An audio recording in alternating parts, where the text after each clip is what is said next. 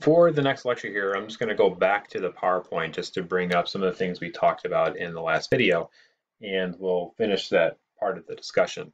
So as we mentioned in the previous lecture, if we look at these two orbitals over here, or sublevels. So we have an S and a P, one of the P's. Remember, there's like three different P orbitals that you can have. If these two blend together to make equal locations where electrons can be bonded, then you're going to have what's called an sp. Not sp2 or 3, but sp. Here's location 1, here's location 2. And these were locations where electrons are found. That's what we're talking about, where the electrons are found. And these are hybridized, they're equal. And here's an example. So location number 1, location number 2, where you have these two guys, the S and one of the P's, have hybridized together to give two locations. This gets into a deeper conversation, but here we are for the second option. You have two of the P's and the S. They're different, they look different, but if they blend together, we can get three identical locations for electrons to bond together. So again, as far as the shape goes, we don't really have a good shape on there that actually goes into it. But that is three locations, sp2. If we blend all three of the P's with that S, we can get four locations. And there it is. So sp3. Total of four locations, so three P's and the one S coming together. All right, the other part of the conversation we talked about was the whole sigma and pi bonds. Kind of confusing. Again, every time you have a bond, head to head, here's atom number 1, here's atom number 2, when they come together, you're going to have a sigma bond every single time. But when you have a double bond, you're going to have one of these locations in which you have an unhybridized pair above, going perpendicular to the plane on both of these atoms, that are going to be pulled towards each other, the positive nuclei and the negative electrons towards each other, and they will blend. And we'll kind of a visual of that. Well, this gives us like a stick drawing. So here's like a double bond. It's like, I don't see it. This is a sigma and a pi bond coming together. And we have some visuals as I'm moving across here that gives a pretty good job. So again, here's those two different types of bonds. It's a double bond. Here's bond number 1, sigma, between the carbon and the oxygen. The double bond, the extra second bond, is what's going above and below the plane. That is one bond, that pi bond. And this is where we have a triple bond. The purple one in the middle, that's the sigma, and there's one above and below, and there's one that kind of goes within the plane on the outside. That's the triple bond. Okay, that's probably good enough. This kind of gets the idea of resonance structures in which you have these guys all blending together right there. So getting like a benzene ring. Let's bounce over to the notes. So I'll pull that up for you right there, and we'll knock these guys out. We've got a few of these to take a look at. Okay, first one we have on our list is number 25. It says, give the electron domain and molecular geometries of a molecule that has the following electron domains on its central atom. So we can have a huge long molecule, and we always focus on one particular atom as a central atom. In this case, here we are, and you can use your notes for this. You have 4 bonding domains and no non-bonding domains. So we're going to do the electron domain and the molecular based on these two things. So for total, that would mean it's tetrahedral for the electron domain geometry, and it would also still be tetrahedral for the molecular geometry, 4 and 0. Done with A. Let's do B. You have 3 bonding domains and 2 non-bonding domains, so 5 total. If I take a look at my list, if I have 5 total, it would be trigonal,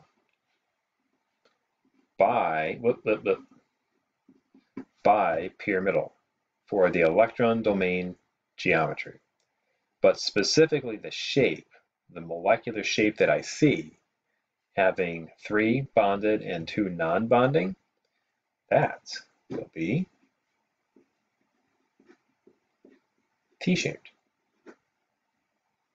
Keeping this conversation going, 5 bonding and 1 non-bonding, 6 total. That's octahedral. And for the fact that it is 5 bonding and 1 non-bonding, hopefully you see this in your notes, that is square pyramidal. And the last one on there, 4 and 2, again, is still a total of 6, so octahedral. But in this case, it is going to be square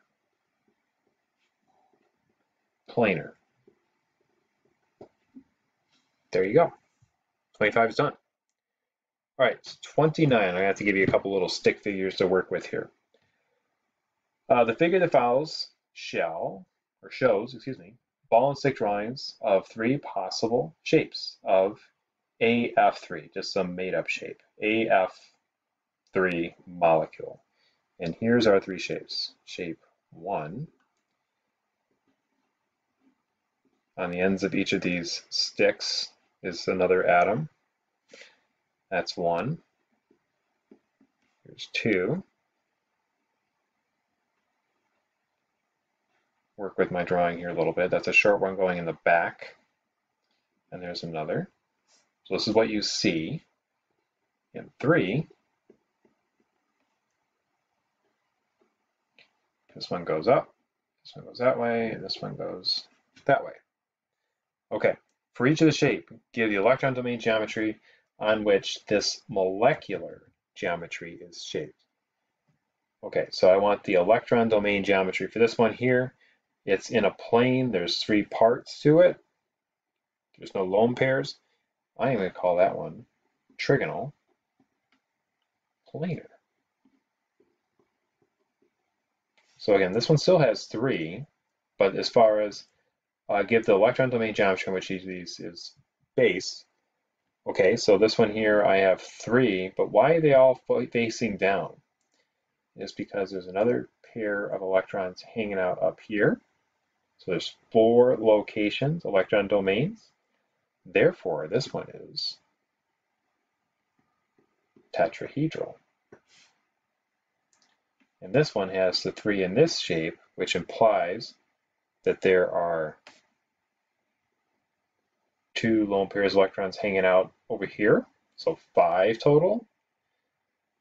That one will be trigonal bipyramidal. Okay.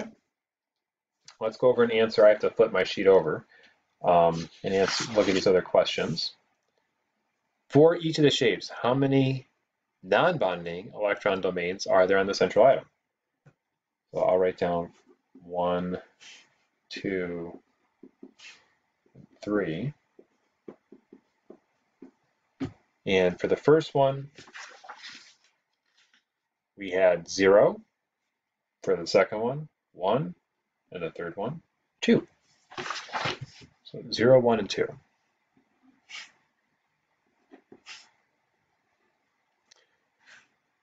Which of the following elements will lead to an AF3 molecule with the shapes of number 2? So the shape that we saw of this one here. So something that's going to give us 1 lone pair of electrons hanging out there. Okay, so looking at this one here, I have this lithium, which is not really going to work. It's going to be something ionic, so that's probably not going to be our best choice. Boron is hanging out there with 5 electrons, and that one typically isn't going to give us that shape as well. Nitrogen, that's interesting. So when nitrogen is going to combine and with 3 other parts, how many valence electrons does it have? It has 5 total. valence electrons. And when it bonds together to form with three other things, it's going to use three of them. Three other things. It's going to use three of its valence electrons and have two left over. So 5 valence electrons. 1, 2, 3, 4, 5. So it looks like nitrogen is going to work. Aluminum isn't going to work. It has 3 valence electrons and they're just all going to bind up and no extras. Phosphorus, if you look at your periodic table, phosphorus is right below nitrogen. Therefore, it behaves just like nitrogen. And chlorine's not going to do it. It has 7. It's got valence electrons hanging out all over the place. So that's not going to be a choice. Those 3 guys are going to work. All right, C. Which of the following elements, or just C, excuse me. D. Name in element A essential atom that is expected to lead to the third choice, AF3 molecule. So giving us this shape here. So we need something that's going to have 1, 2, 3, 4, 5, 6, 7 valence electrons hanging out there on the outside. So 1, 2, 3, because you're sharing. And then you still have 4 others. So a total of 7 valence electrons. So again, think of that. So who has 7 valence electrons out of these guys listed here? Well, no.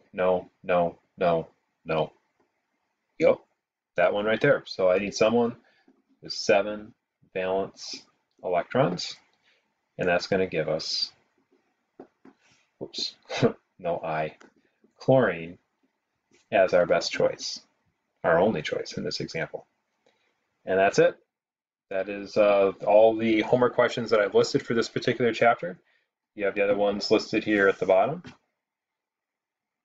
Done.